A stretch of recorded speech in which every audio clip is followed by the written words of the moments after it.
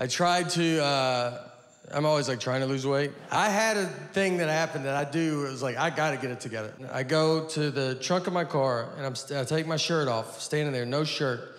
And this old man walks up and goes, Olivia?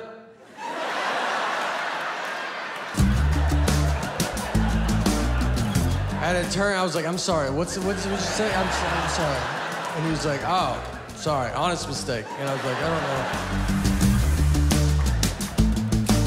He was looking for his elderly wife and saw me with no shirt on and thought that could be Olivia. I had a car that he does not recognize. I don't know who he disrespected more, me or Olivia, to be honest. I mean, we could both have a word with him.